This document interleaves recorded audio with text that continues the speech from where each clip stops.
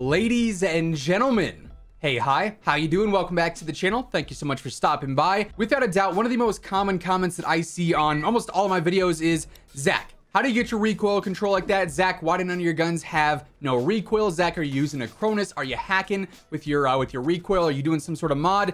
Short answer, no, I'm not, by the way. You're gonna see why in this video. But I'm always getting asked about recoil control, how you can make it look like a weapon has no recoil despite it being a weapon that has decent recoil. For instance, the AMAX, maybe the AK-47, the Cold War MP5, so on and so forth. So today we're going to jump into some plunder, then also into some private matches and break down how you can make almost any weapon in the game look like it doesn't have any recoil.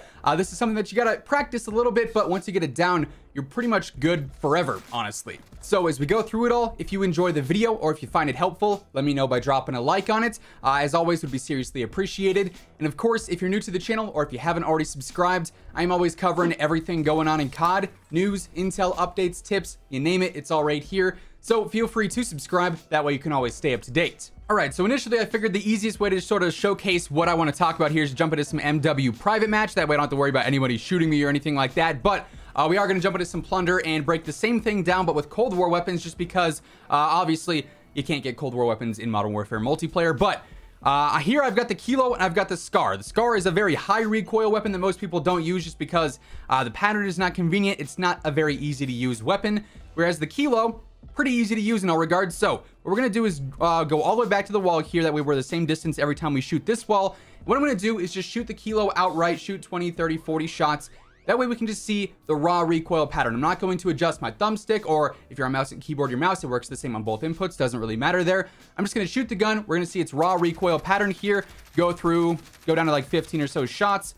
As we can see, the Kilo's pattern, relatively simple and especially easy. You know, it's not that big. It's not that drastic. It's very compact in all reality. So it goes slightly up to the left, and then it takes a hard left turn, then goes almost straight vertical again.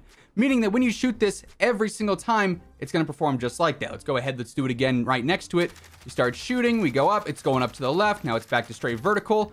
As we go and look, it is relatively the same exact pattern, give or take a couple of bullets here and there. It's not one for one, but it is the same general motion every time. Up, up, up, hard left, up and to the left ever so slightly. So knowing that, you can now predict how this gun is going to behave every single time you shoot it, regardless of the distance in any given gunfight. Obviously, the further you are away from somebody, the harder it's going to be to stay on target. The closer, it's going to be easier, and vice versa. So as we know this now, we know when it starts to shoot here. In this case, when it's going slightly up and to the left, you pretty much just want to pull straight down with a slight curve to the right. That way you're countering that slightly left movement. But you're going to be pulling down slightly to the left, down slightly to the left. As it moves hard to the left here, you want to be pulling to the right just a little bit. Obviously, it's not the harshest move left, but it's pretty much straight horizontal here. So you're going down into the right, down into the right, down into the right, harder right, but not super, super hard, just a little bit. And then back down into the right, down into the right, down into the right. So this is a pattern I know. This is a weapon that I'm very comfortable with.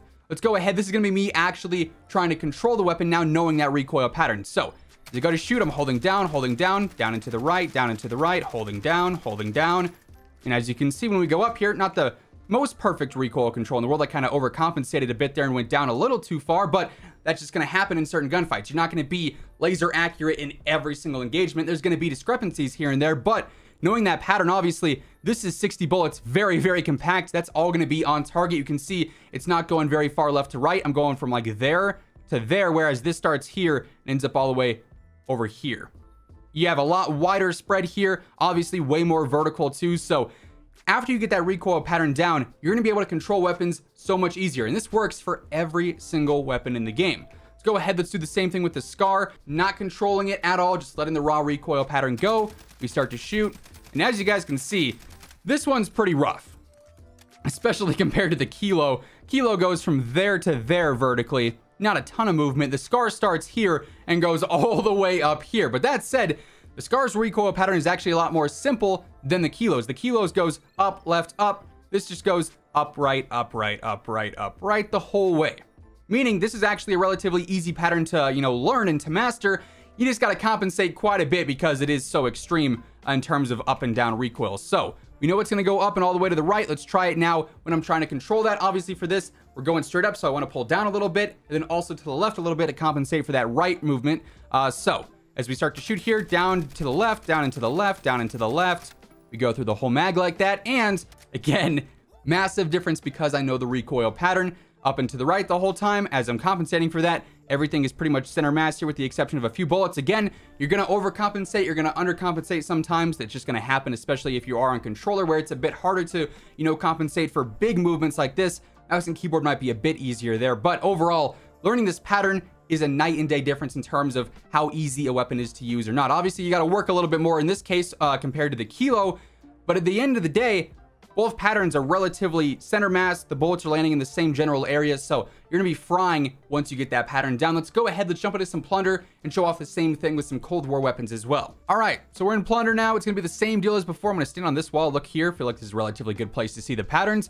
We've got the AK-47, which at a range is especially a very rough weapon to use. The recoil is not very forgiving. I do have the Spetsnaz grip on here, I believe, so that's gonna help some. And I've also got the Bullfrog with no grip on it. I think I got Bruiser, which doesn't help with recoil because the Bullfrog is relatively easy to use in terms of its control. But first, we'll start with the AK-47. Not mounted or anything, just shooting it. This is the raw recoil pattern. As we look at it, it is rough, to say the least. It goes all the way up and over the door, and we didn't even shoot the whole mag. As you can see, there's a lot of distance in between each shot at a range. There is a massive scale in height here. You start here, it ends up at the top of the door. Definitely a very unforgiving recoil pattern. I'm probably not going to even do it perfect this time just because this isn't a weapon that I use a ton at range, but we look at this, we can see it's relatively vertical, a slight hit to the right, and then vertical again. So it's almost like reverse Kilo in this sense. We're going to be holding down, holding down, holding down, down into the left, down into the left, down, down, down. So let's try that. Let's see if I can get it relatively good here. Holding down, holding down, holding down, down into the left, down into the left, and then straight down again.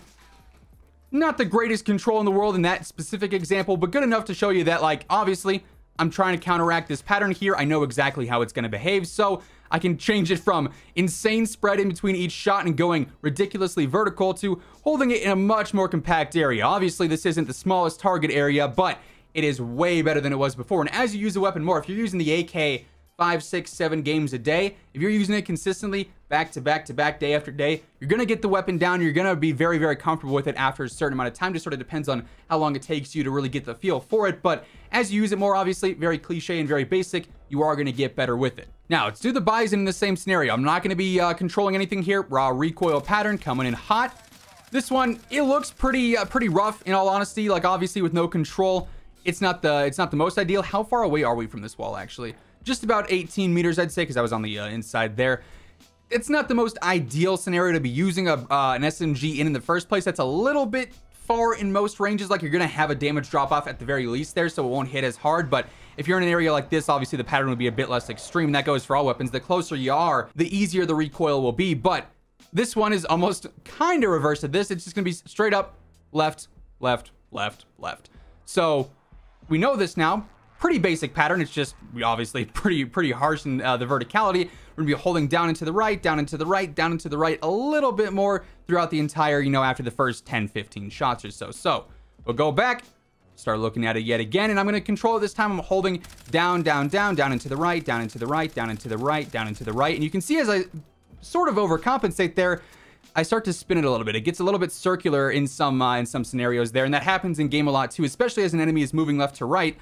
But obviously, I'm trying to control it here, and the pattern is infinitely more compact than it is here. And same deal with the AK. These are almost two similar things. You know, all the way up vertical, past the top of the door here.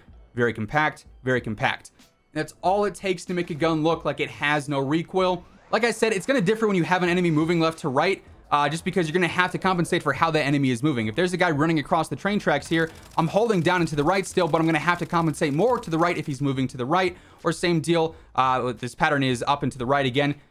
They're moving left. I got to hold almost straight down in that case, but also move left just because while they're moving, I need to be following them left, but the pattern's going to the right. So that's just a different compensation there. Obviously, those are factors that come down to how that game is playing. You'll never be able to predict those things in this case, but as far as the pattern goes, that's step one. You're not going to be hitting anyone regardless of where they're moving if you can't control the weapon. So doing this just a handful of times a day with a weapon that you want to use. If you're trying on a new weapon, throw on all the attachments that you want to use. If you want to use a scope, you throw on that, whatever underbarrel, whatever barrel, muzzle, doesn't matter. Throw on your ideal setup, jump into a custom game in Modern Warfare or some Plunder here, depending on what weapon you're using. and just look at the pattern, shoot it against the wall, figure out what that pattern is going to look like, and then try your best and test yourself. Okay, can I compensate for this the first time? If you can't, you know, throw it on a munitions box and just keep doing it until you feel like, okay, I've got this pattern down. It doesn't look like there's much recoil here. I can probably beam some people. And also try it at different ranges. If you're on this wall, start here, see what you can do. Move back to this, see what you can do. Move to, you know, underneath the tree, see what you can do. Test yourself in certain ways, and over time, if you want to become a better player, this is a super easy way to do so. Now, there is also one other thing that can help out here, but it is exclusive to PC, and that is going into your options, going into your field of view, and turning your ADS field of view to affected.